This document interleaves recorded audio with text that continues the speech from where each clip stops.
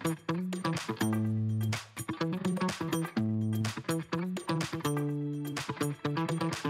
evening, everyone, and welcome to the Real Science Exchange, the pubcast where leading scientists and industry professionals meet over a few drinks to discuss the latest ideas and trends in animal nutrition. We're very excited today to be broadcasting here from the World Dairy Expo. Last year we were unfortunately not able to be here, and so we're very happy to be here live and in person. Speaking of live and in person, we typically do these remotely, and so our YouTube viewers will be used to seeing us all on little screens separately, but I'm happy to be here with some icons of the industry live and in person here today. My name is Scott Sorrell, and I'll be your host today. The three guests that we have here, we'll start off with Jim Ostrom. Jim is a partner at MilkSource, and they have locations in Michigan, Wisconsin, and Missouri. I then have Pat Maddox here. He's the owner of RuAnn Genetics and the Maddox Dairy in California. And over here to my left is Jonathan Lamb with Oakfield Corners Dairy in New York. My co-host, he's currently, we're recording this between the Brown Swiss show and the Red and White show, and so he's got his last calendar ring. He'll be coming here in a little bit. Why don't we start with you, Jim? Give us a little bit of background on your dairy and the show string. First of all, it's a pleasure to be here at World Dairy Expo after missing a year. I've been here every year since I was 16, and it broke my heart last year not to be here. MilkSource, we're in Wisconsin, Michigan, Missouri, Kansas, and we have a large dairy farms, but we also have a very boutique cheese business.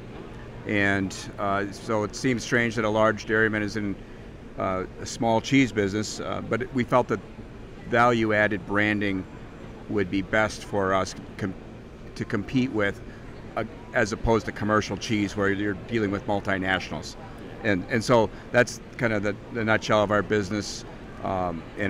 Again, what a thrill to be at World Dairy Expo. Yeah, absolutely. I'll second that. Pat, how about you? Tell us a little bit about your business. Yes, our family has a diversified farming operation. 8,000 acres, includes almonds and wine grapes and the dairy. And we like to be diversified in our dairy as well. And one of those aspects is the show side.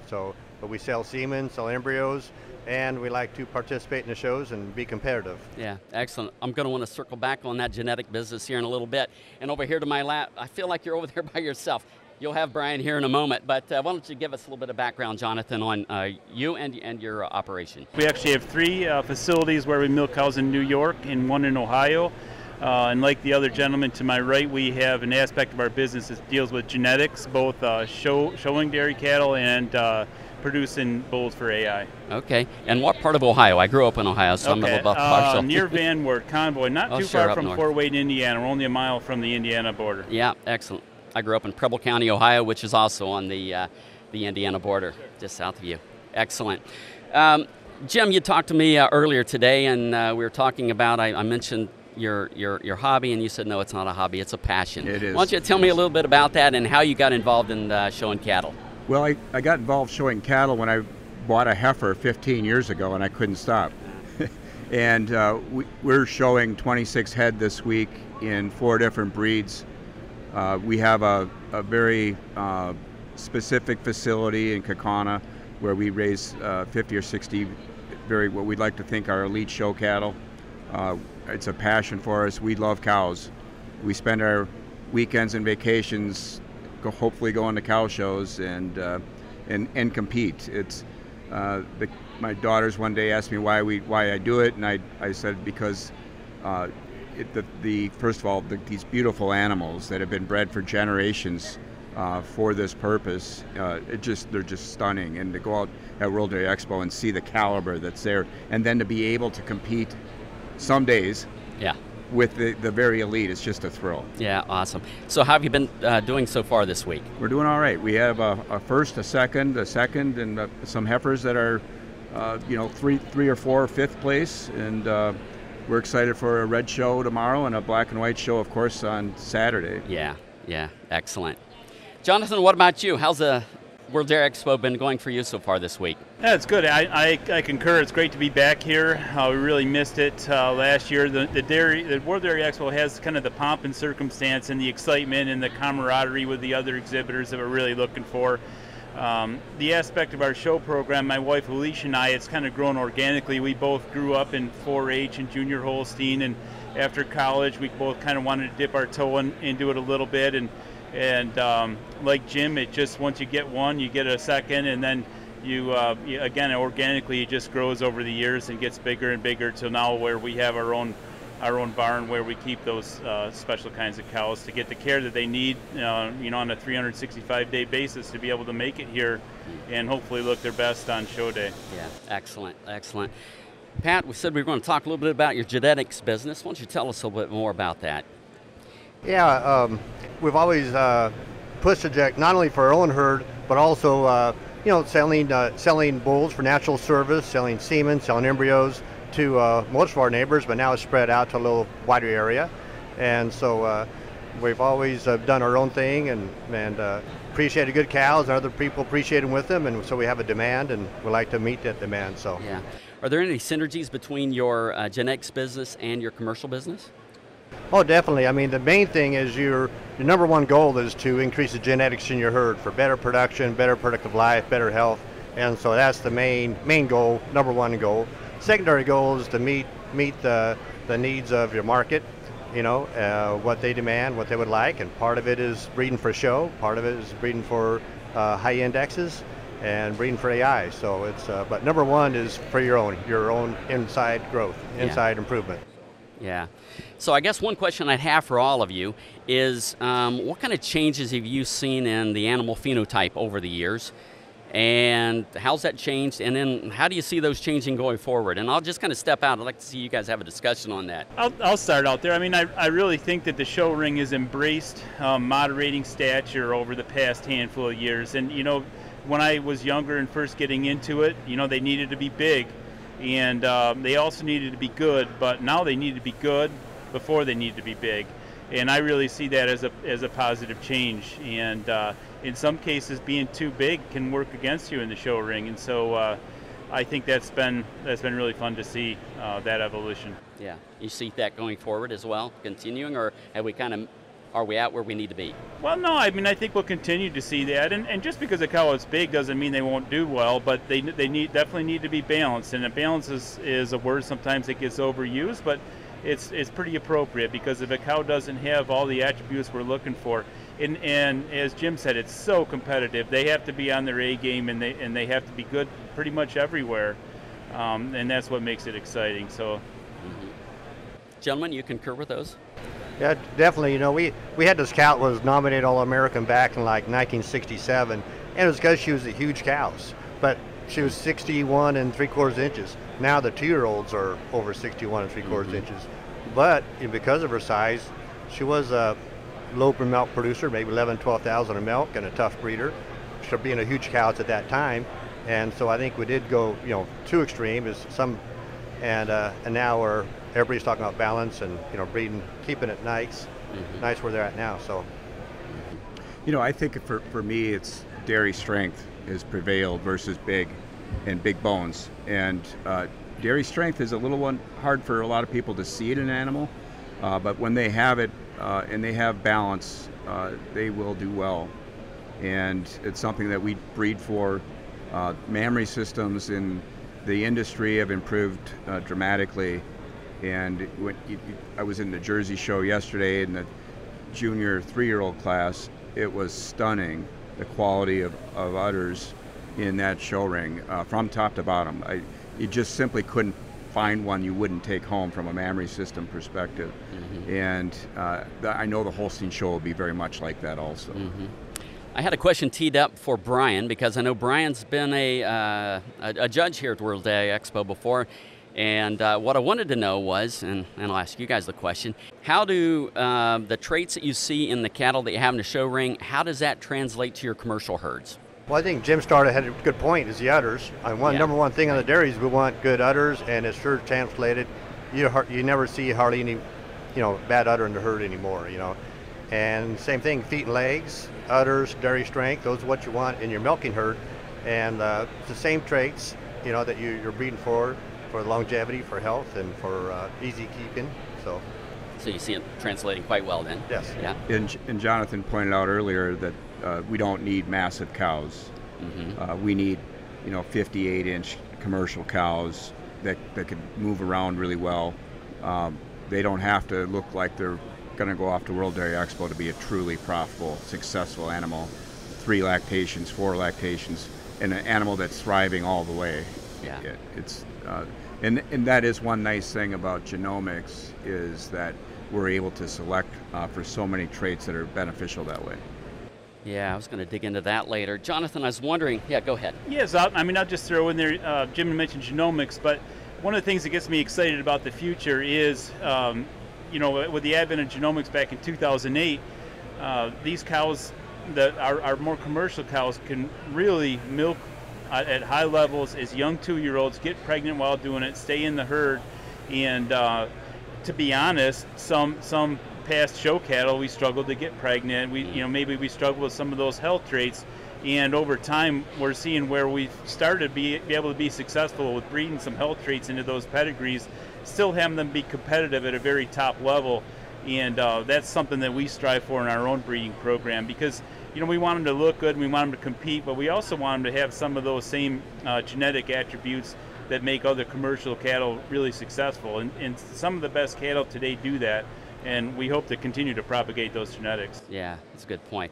I was wondering, is there any traits that you see in your commercial herd that's consistent among some of your top producers that you think maybe needs to find its way into the selection criteria for your show cattle? Yeah, so that's a good question. One of the challenges is that we've started to be able to make 2-year-olds that consistently make 120 pounds of milk at 90 days in milk and get pregnant while doing that, and that's really something. It's something to be celebrated.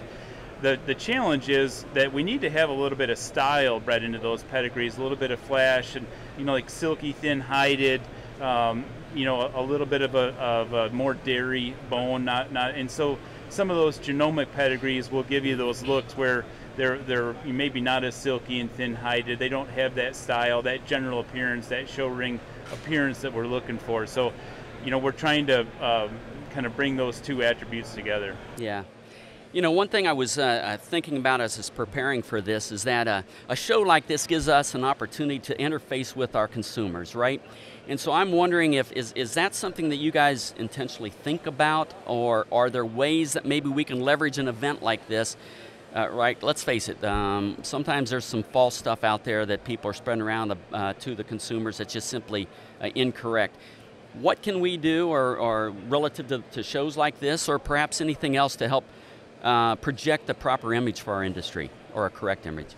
I believe strongly that no matter where your station is in the dairy industry, whatever your role, we all have an obligation to do some communicating.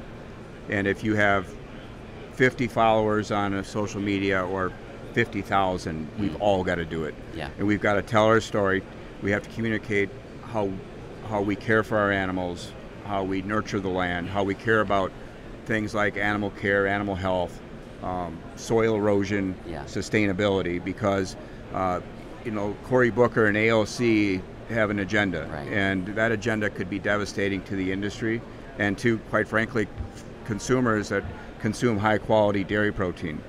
And we have to stand up and we have to communicate. We have to do it in a productive manner, and occasionally we have to be aggressive on the national stage when some things are said about our industry that are not true. Yeah, absolutely. Yeah, I totally agree. That's something, like you said, how often it's every day for us. Every employee I'm watching, how they're treating the animals, how they're caring for the animal. Cow comfort and care is like number one all day, 24/7. And to have all the employees, that's your main training, buy into it the whole time. And I think, like Jim said, we have a great story to tell. I think, we're portrayed poorly, and it's based more on size instead of, actually how good a job we're taking care of the animals. Yeah, absolutely. Yeah, I concur. I think we really need to make sure how much we care for our animals, and our passion for the animals and the industry comes across the consumer, and telling that story is really, really important. Yeah, I think passion's the word, right? I mean, every dairyman I've ever met has had a passion for the industry and for their animals. Jim, just kind of build on something that you said, no matter what we're doing, on social media. It just kind of reminded me of something that we're doing here, not to toot our own horn, but I will just a little bit. We have something we call the Real Faces of Dairy. We have a Facebook page, and what we do is ask dairy farmers, dairy families to put pictures out there showing the true face of dairy. And so I think somebody said we've got like 10,000 pictures out there. We've got 75,000 followers on that page. So for anybody listening to this, go to Real Faces of Dairy on Facebook and follow us, please. If we can transition, maybe talking a little bit more about your commercial herd. Jonathan, why don't we swing over to you? Why don't you give us a little more background on your commercial herd, and what are some of the challenges you're dealing with today? Yeah, so a little bit about our commercial herd. We milk, as I said, in 3 facilities in New York, 1 in Ohio. We just recently put in a 72-cell Dairy Pro Q robotic rotary. So that transitions to one of the challenges is, not only getting qualified people to help, but doing that in an economical manner. And we're really, really lucky. We have a very qualified and dedicated and passionate team that work with us, and I always tell people that any successes we've enjoyed are really because of some of the team members we put together, and anything that we've done that they really deserve all the credit for. So labor is always a challenge. I think it's going to continue to be there, though, and people can't figure out a way to navigate that aren't going to be in the industry very long, right? Because that challenge has always been there. Environmental challenge, I think the same thing for us. It's a challenge, but it's not an insurmountable challenge. One issue that I think about college kids coming out of school now they have to deal with, that at least my generation didn't, is where are you going to market your milk? If you choose to be aggressive, if you choose to expand, you'd have to make sure you have a market for your milk. And in some cases that can be really difficult. So at least in my area, I would say that's one of the bigger challenges nowadays, in terms of, again, if you were a young kid coming out looking to get a start in the dairy industry, or to take your home farm and try to grow that, you really better, that's probably one of the first questions is, do you have a decent market for your milk? Yeah, that's a great point. Put a pin in that. I think I'm going to circle back on that just a bit. Jim, you talked about, Jonathan brought up the importance of team during our discussions earlier. You had mentioned culture. Tell us a little bit about that and the importance of culture and the role that plays in your business. Well, about 15 years ago, John and Todd and myself, our 3 partners, looked at each other one day and said, we aren't making all the decisions anymore. Mm-hmm. We had outgrown that. And we started focusing right then on culture. How can we build this organization and people committed to our values, our animal care values, our environmental values, our company's property, on how we treat it. And if I summed up culture with one word, it's the word respect.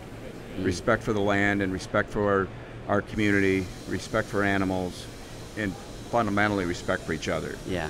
And our culture that we focus on is, are you investing in yourself every day, a small amount, to improve? Mm-hmm. And over the course of a lifetime, you will be stunned with what you can accomplish. Mm-hmm. And I think we all know people, maybe from high school, that gave up, right? They stopped trying. They show up for work, but they stopped trying.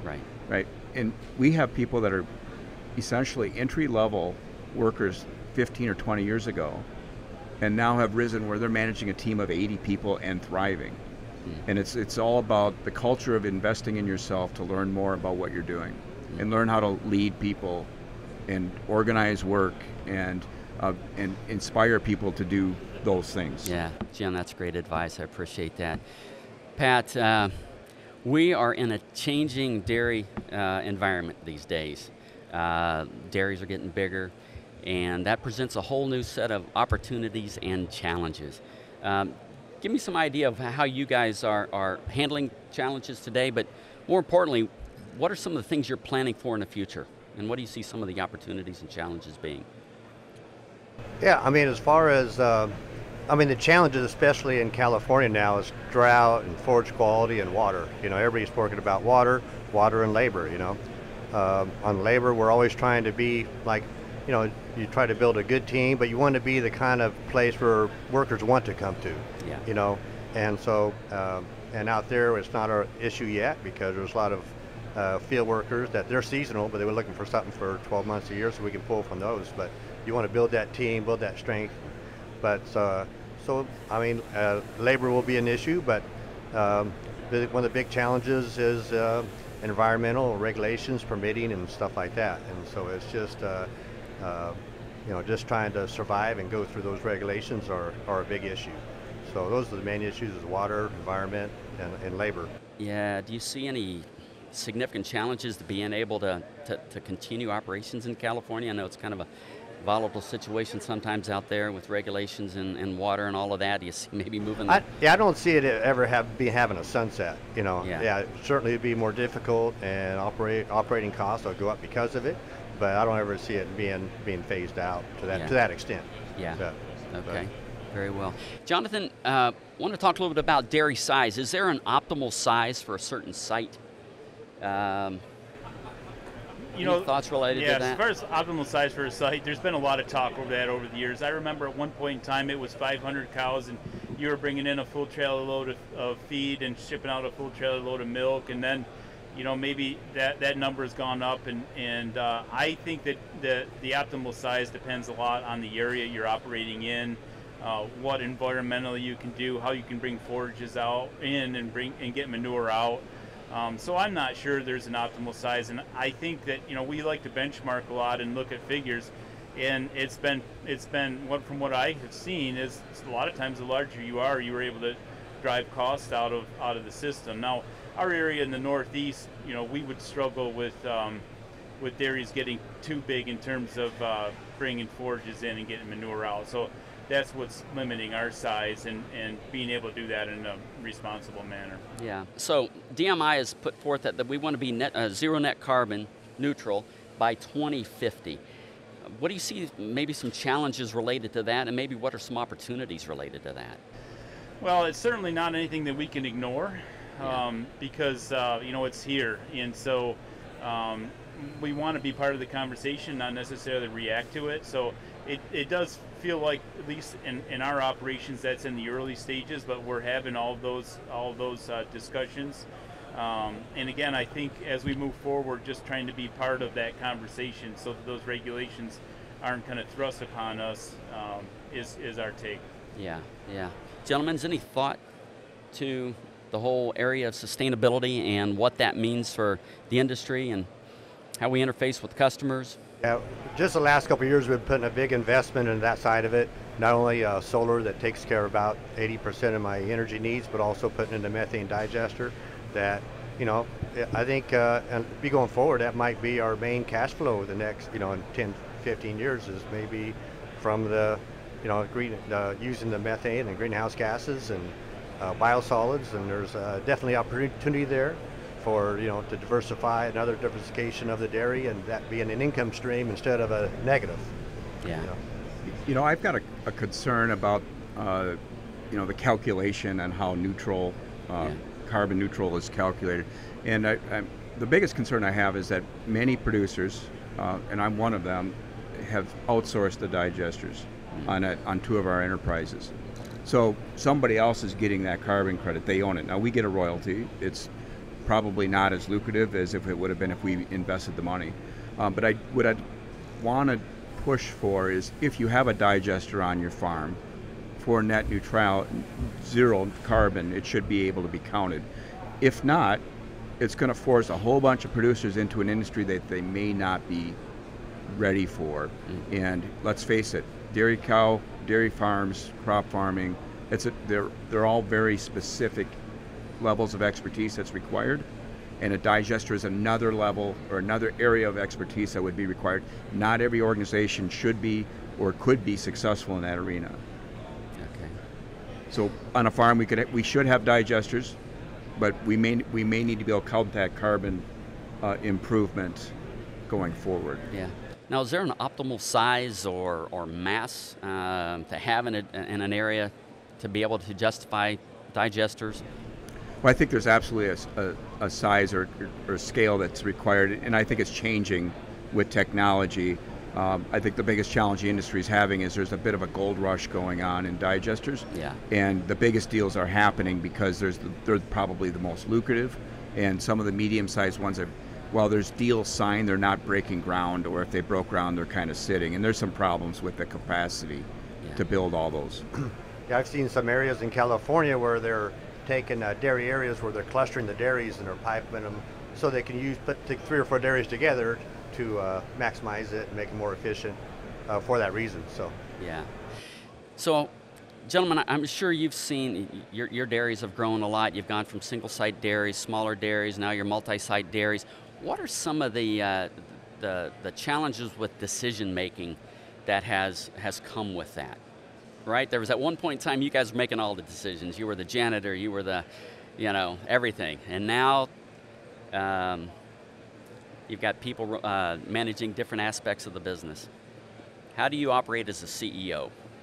For me, it's about empowerment and engagement, and if the people that are making those decisions are highly engaged, generally speaking, they're going to make the right decision. I have a very strict rule, and that is we have to allow for mistakes, but we cannot allow sloppy management. We cannot tolerate it. And there's a very distinct difference, and sometimes you have to point them out to people. Yeah. A mistake is a piece of equipment hitting a gate.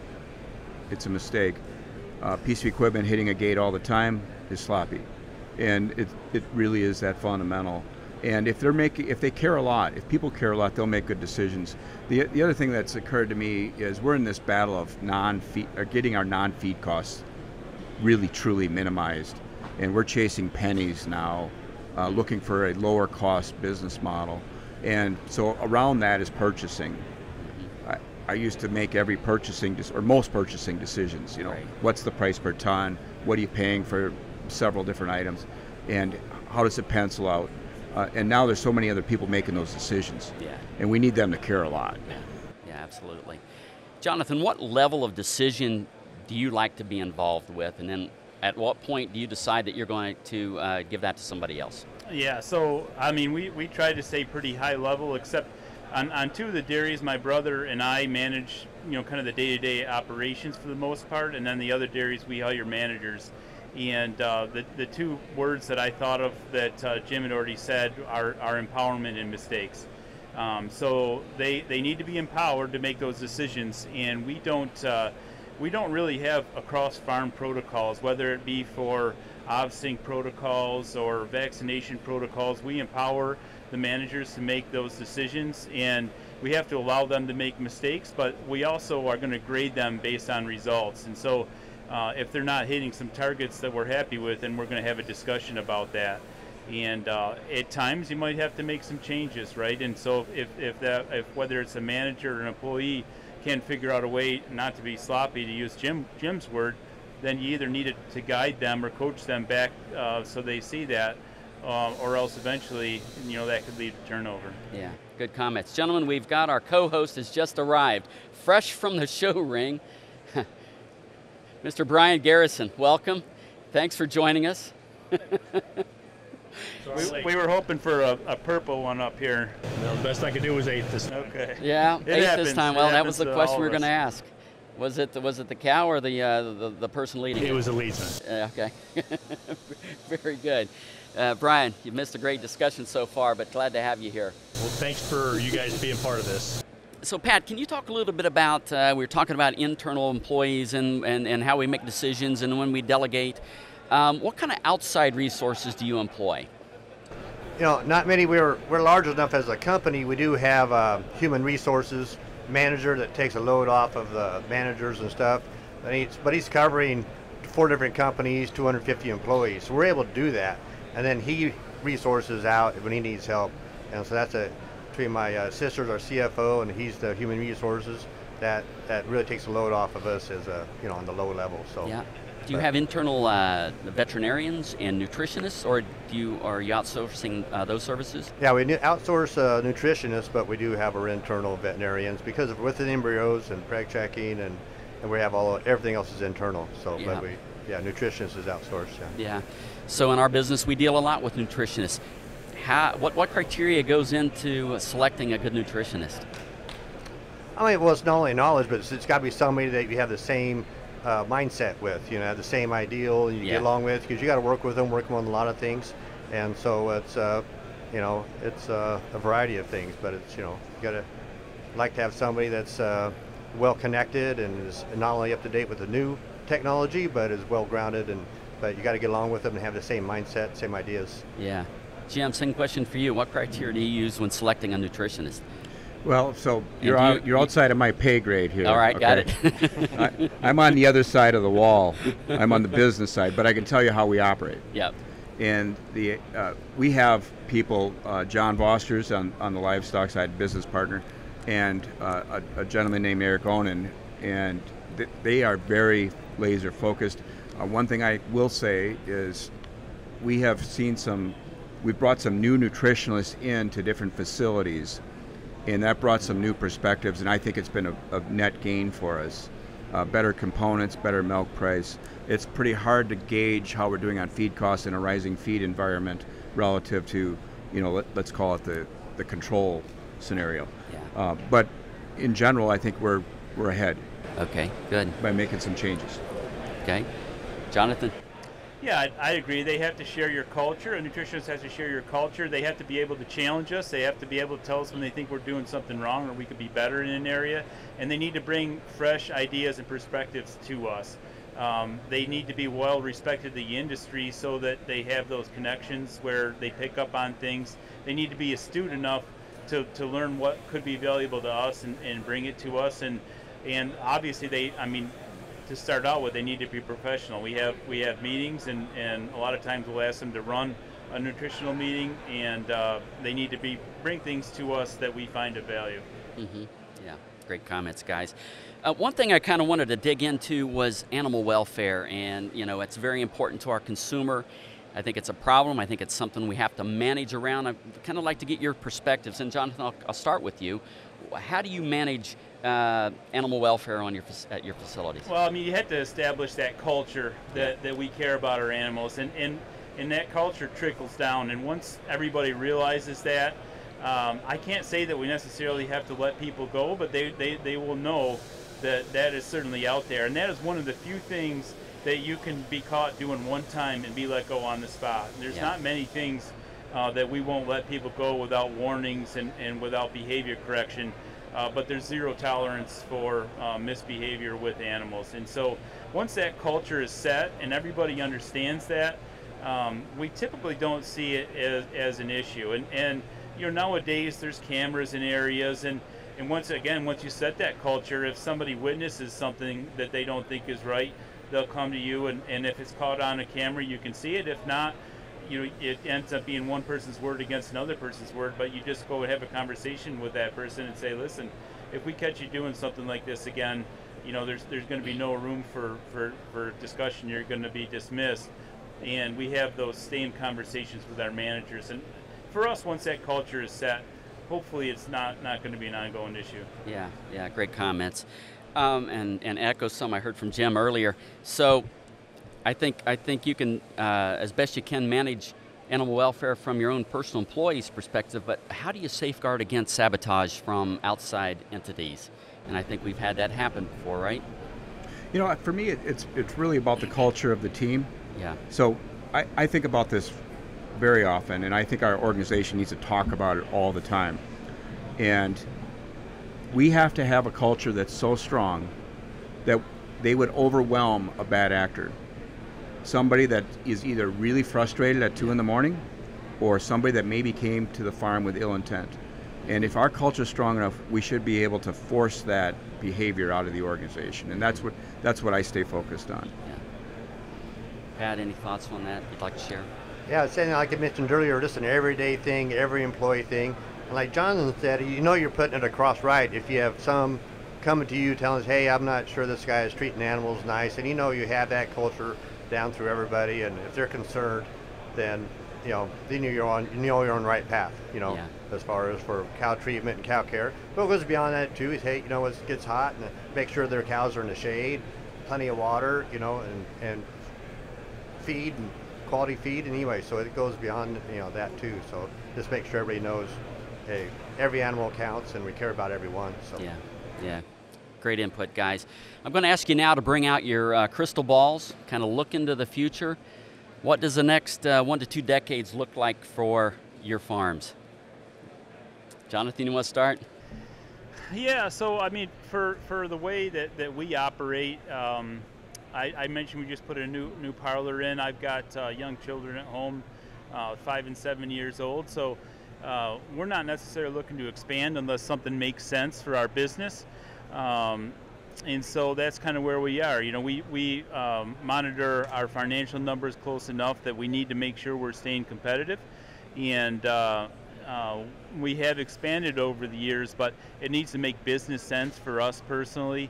And maybe our family's life goals are at a point where we're going to slow down and enjoy our family a little bit, which might seem funny to some after just going through an expansion, but you know, I really enjoy being around cows. I enjoy putting my boots on, getting a little manure on my clothes sometimes, or all the time really. And so that's an aspect that I don't want to lose, because that's part of what I really enjoy.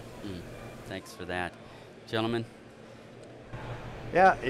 I mean, like John, we just recently we're going through remodel, putting in new parlors, new equipment with that focus, the next 2 decades.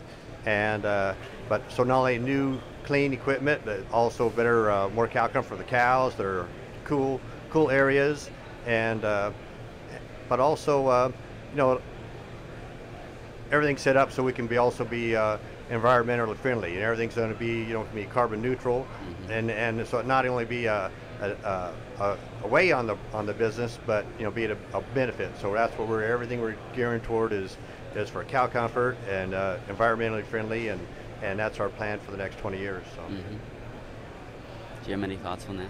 I think about the future a lot.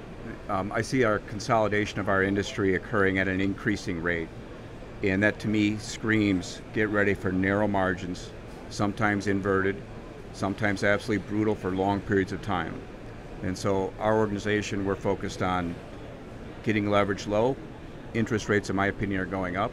So leverage and interest rates and compressing margins is an intersection that nobody wants to be at. The other thing, back to our business, is I challenge our leadership team to focus on what changes we need to make today to be better tomorrow. We're at war against our non-feed costs. How can we get a penny out of it or 10 cents out of it? And I also tell the team regularly that our future is laughing at us. They're laughing at the way we're doing things today, and I know that because we laugh at the way we did things years ago. And we've got to get on with getting to that future state, that the way we're going to be operating our dairies faster. With these 3 gentlemen, we're here at the show. They're active in that aspect, and I'm sure you've already covered that in our podcast today. But they've also got their dairy business. But in each one of those, each in their own way, they've supported a lot of youth. They've had different programs. Jim, Pat, and Jonathan have had programs at their farms. They've had incentives at sales that they've had that encourage new people to get involved in showing cows.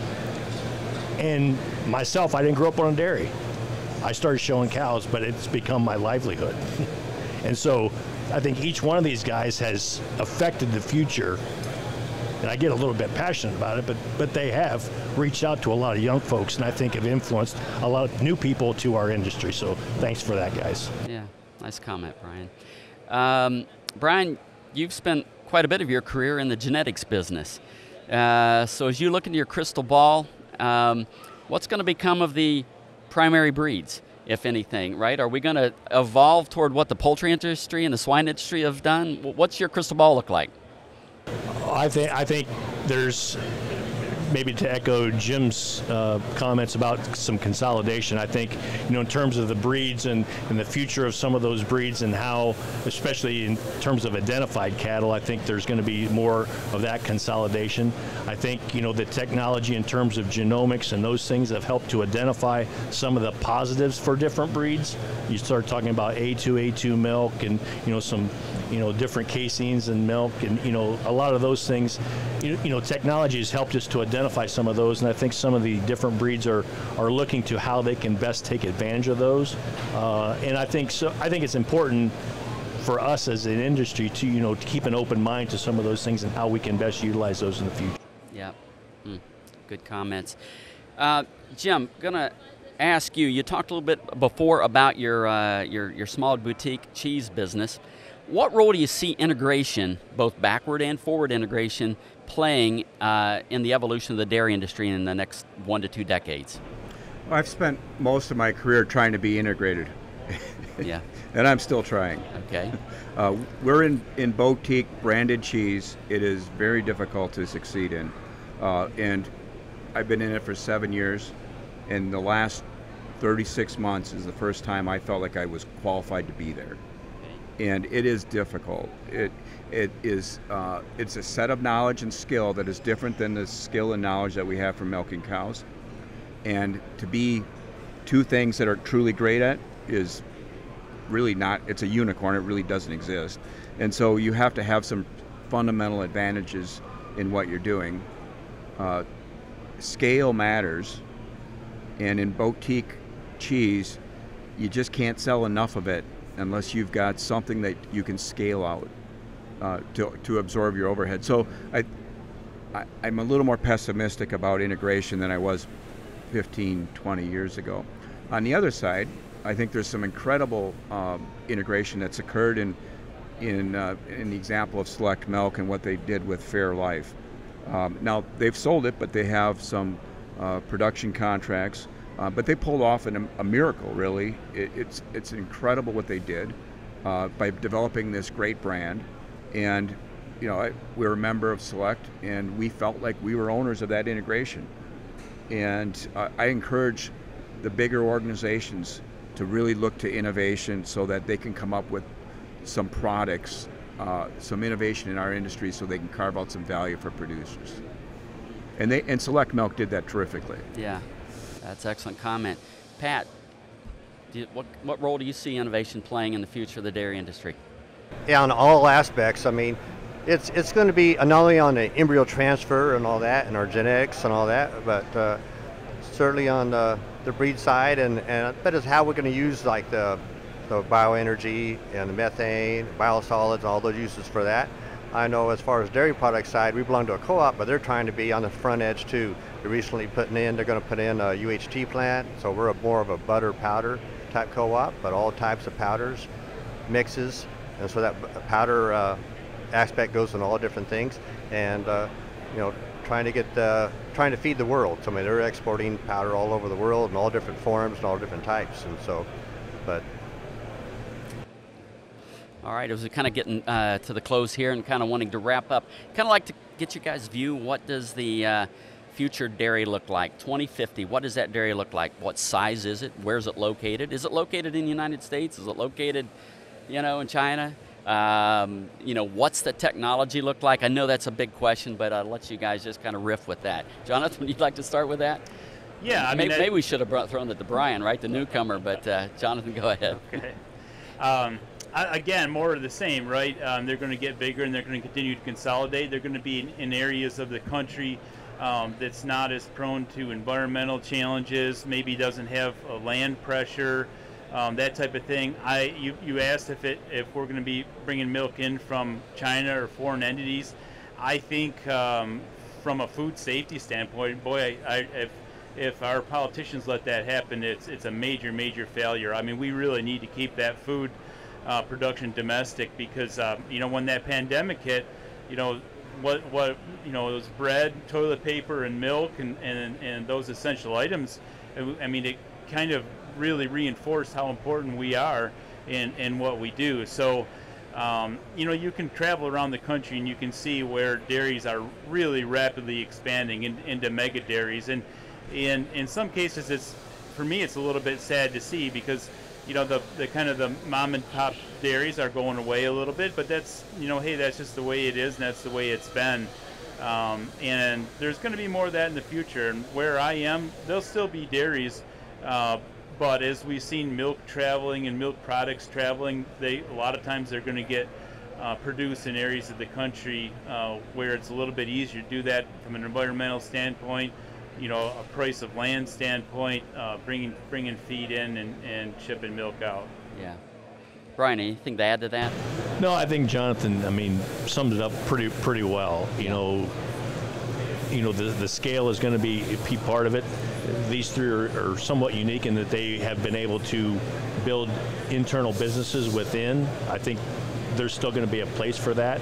The genetics business, different, cheese, different types of things that they've all three been successful at. But I see kind of that combination continue on a bigger scale, actually. Yep. Good comments. Anything to add, gentlemen? For me, the future is going to be owned by the people with the lowest cost of production. And there are massive organizations that are taking shape. They're going to have the lowest cost of production. They're doing it in places where they can get massive scale. And I think that most people would assume that I'm a proponent of scale, and I am just to get costs down. But there are some diseconomies of scale that go on with our size. So a big feed area has some diseconomies of scale. The payloader's got to drive further, right?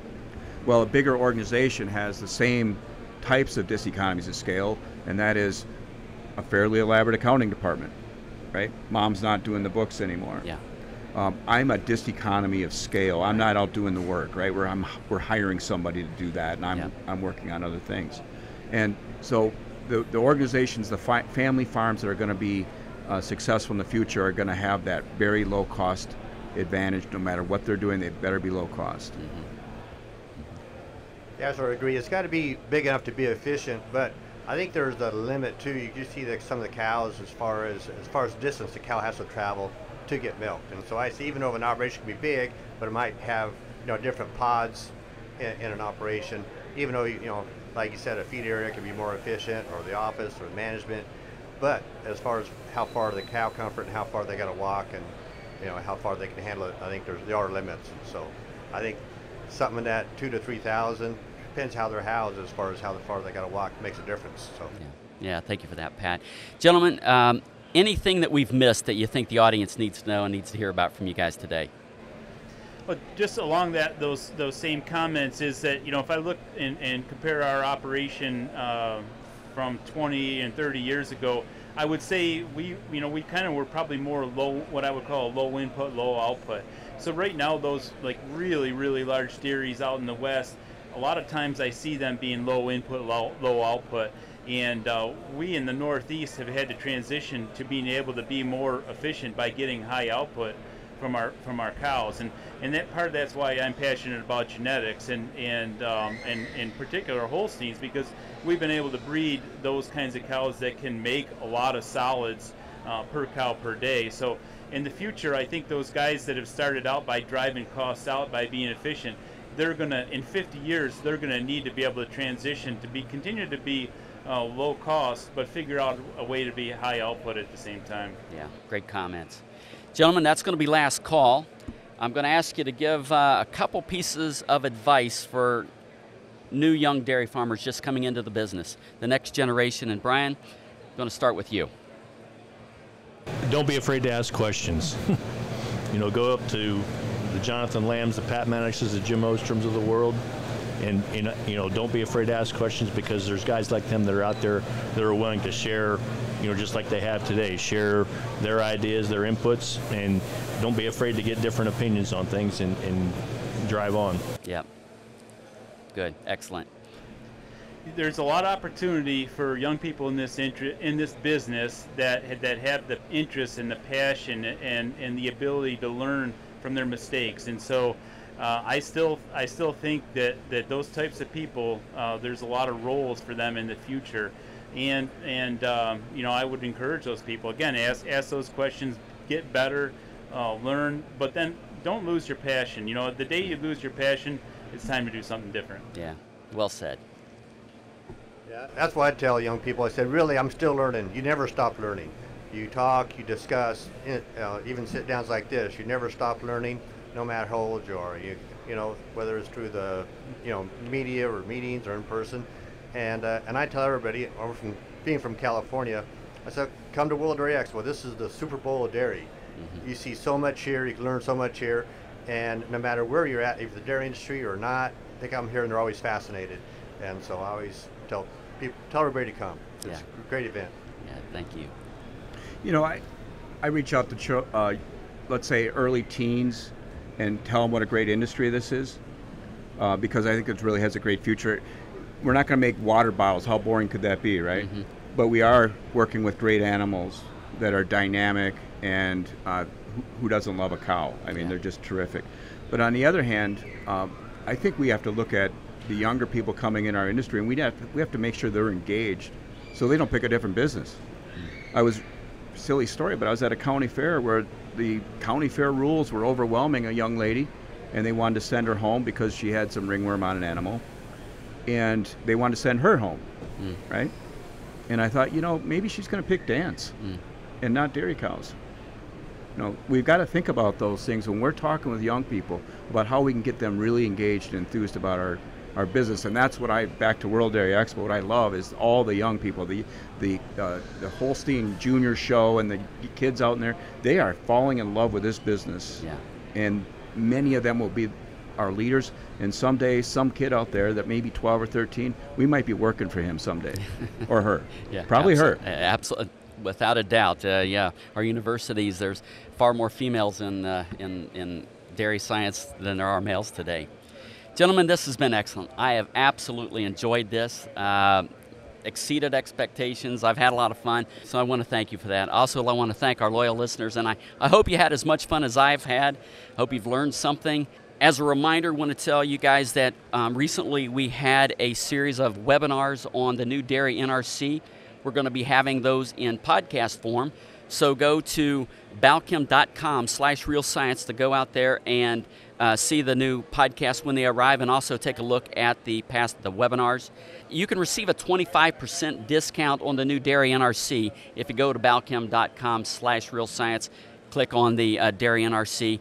If you like what you heard, please remember to hit the 5-star rating on your way out. Don't forget to request your Real Science Exchange t-shirt. You just need to like or subscribe to the Real Science Exchange and send us a screenshot along with your address and shirt size to anh.marketing@balchem.com. Folks, really glad having you here today, and look forward to seeing you here next time at the Real Science Exchange, where it's always happy hour and you're always among friends.